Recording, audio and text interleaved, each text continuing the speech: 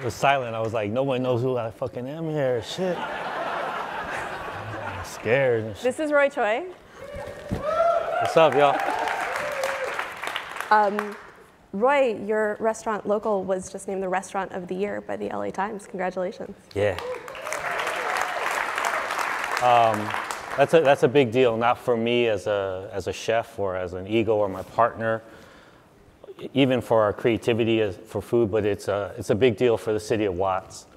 And for, Jill was up here talking about a lot of people of color and trans and on the outside. Watts has always been a community that has been marginalized not only by politics, but by economy, but also by the media as well.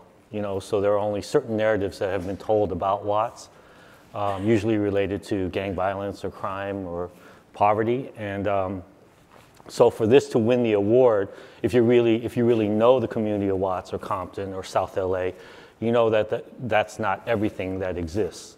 So for this to win the award, now what it does is it changes the dynamic, and it changes the infrastructure of what it means to be a great restaurant, because that model was always predicated upon usually, kind of an ego-driven concept of what we deem to be intellectual or creative.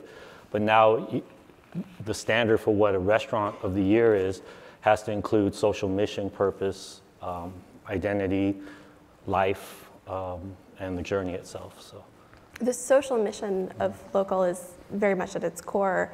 You and your partner, Daniel Patterson, have 2.5 locations now, one in Watts and one in Oakland, and a bakery. It's like a bathroom at a house, 2.5 bathrooms. Yeah, 1.5 restaurants. Where do you expand that social mission? You're here in Southern California. Daniel is in the Bay Area. How do you move this social mission beyond the places where you live? Well, the first goal of LocoL itself was to do it in California because of our locations, because he is in the Bay Area and because I'm down here. But as we've grown with LocoL in the last 1.5 years, we've realized that it's way beyond us. And we really want to move it past who we are as chefs. A lot of the story has been written about us at the forefront, like we were mom and dad driving the bus. But, and no one talked about, the people in the bus, but what we've learned is it's not about us. It's about the communities. And we were maybe just a moment in time and two people that were at a certain moment where we were able to offer something that we had spent our whole life learning and mastering, which is cooking and caring for people. So right now, my dream for LocoL is to go to every inner city in America. But you can't, the way I live my life is I really focus on every single moment. I guess it's because of the way I'm trained as a chef, where you can't look at the whole dinner, you have to look at the mise en place, right? And then the mise en place, which is your prep and your detail, determines the dinner itself or determines the evening or your lunch, which you're about to have. So each step, as I look at it, first it's Watts, then it's Oakland. But then if we can perfect those models, or if at least we can gain some momentum, then those can go out to Detroit. And maybe what we can do is create a kind of a system and an infrastructure within the folks that are within our family. Then they can go out to Detroit and South Chicago, Baltimore, West Atlanta. Our biggest dream is beyond food now. It keeps growing every day. It's really about wealth and prosperity, and it's about changing everything. Because the thing that I wake up to every morning that drives me is I don't want to wake up 20 years from now and see our inner cities and see our communities in the same exact place 20 years from now. So I don't know how much a hamburger shop is going to change that, but I know at least it's something better than nothing, you know what I mean? So at least it's 30 jobs versus 0, a lot of people look at markers like 1992 here in Los Angeles and 1965, and they use these things as bookends for where things were and how good they've become. But if you look from the inside out within the communities, 1965, 1992, 2017, to me is still the same shit because there's still no jobs.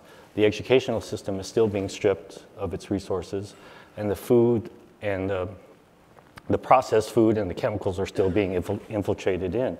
So my question is, if you really dissect it and look at it, you know, this is a moment in time where we can shift everything. So again, that's what drives, because it's hard. On top of everything else, it's hard, you know, so I try to wake up every morning and really think about, like, you know, if we start with 30, you know, then it can become, you know, 45, then it can become 90, then it can become 300, then it can become 900.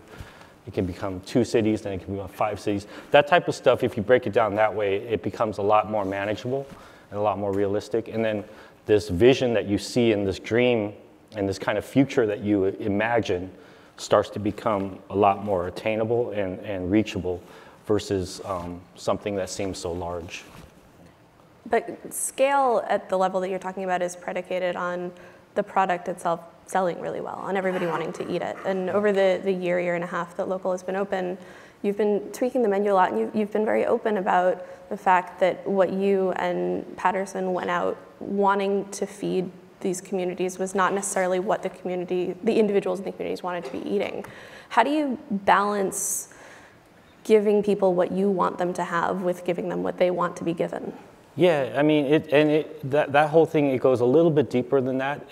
That's definitely one facet of it, you know, and that part of it was we were being too chefy with it, you know what I mean? Like, we came out, our first burger, we came out with charred scallion relish and lime, like, you know, lime fermented mayo, and barley and quinoa and farro in our patty with seaweed and meat garum and fish sauce. And that's an easy sell. Yeah, it's an easy sell for $4 to a 16-year-old kid. Not.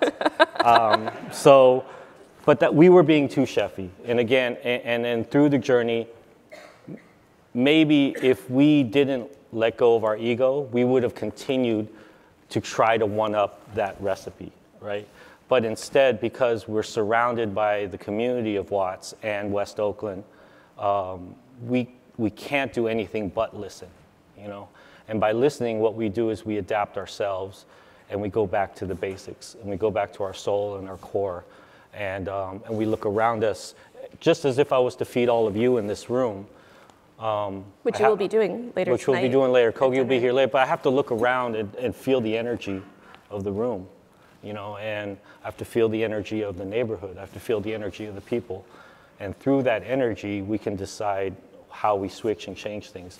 The other facet to that is that those that aren't from the community of Watts or West Oakland, a lot from our food community and from the journalistic community and bloggers and people who are very quick to find new things and then maybe place their judgment on them very quickly, and almost as if you could do it, experience it, and then put it away into a file, as if that whole experience was something that you could conquer in a sense. And it's like the checklisters. The checklisters, and so in that sense, a lot of people wanted LocoL to be perfect out of the gates, and it was hard to explain that.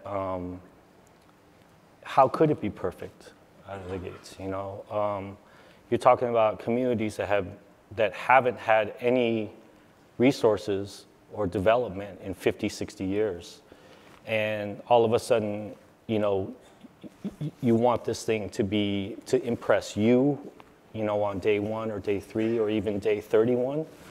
And what we realized in this year and a half is that LocoL was this development and this kind of, like, I don't know, I look at it like it's almost like a single A ball club, you know, in baseball. You know what I mean? Like, we're taking a bunch of folks that have become our family, that have never had any training before, that have been excluded from a lot of life's benefits that a lot of us here in this room are able to access.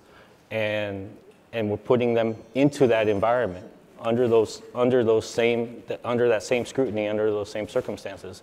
And so there needs to be a little time for the team to develop kind of the sea legs and the knowledge base to be able to shine.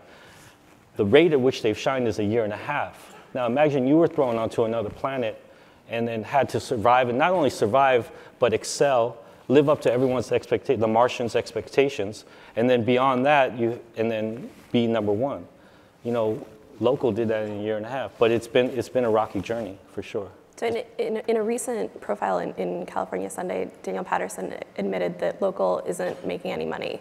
What needs to change? People need to show up more, you know.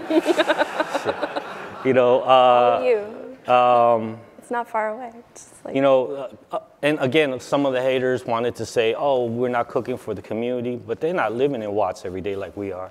You know, it's not that Watts doesn't want to support Watts. I mean, LocoL has got so much respect within Los Angeles, beyond Los Angeles, within the whole country. Not only within the streets, on the blocks, not only in the neighborhoods, not only amongst the homies, but also all throughout the jail system, all throughout the everything. You know, our nickname is called Loco J's. You could go to any state pen in this country and ask about Loco J's. You know, but the thing is, the reason why the community can't support it is because, again, there's no money, right? When you talk about no money, you're literally talking about, you know, you're literally talking about $1 in your pocket, maybe, right? So everyone within our neighborhood loves LocoL and protects it with their heart, but they can only do so much. And then Watts is pretty far from a lot of the rest of Los Angeles as far as where the urban, you know, like economic zones are, as far as like, you know, all the creatives who really love it are on the west side. Financial people are in downtown and Century City, you know, so it's hard to get there for lunch or after school. So what I'm thinking about is maybe LocoL, the first kickoff of LocoL was this hamburger shop, this old-fashioned transaction between, hello, I'll take a burger and this, and I'll pay you my money. But I don't know if that's going to sustain the actual, I think the mission has become larger than the transaction. So I think what we're trying to form it into now is maybe some form of it can become nonprofit, and then still have the for-profit zone to allow time.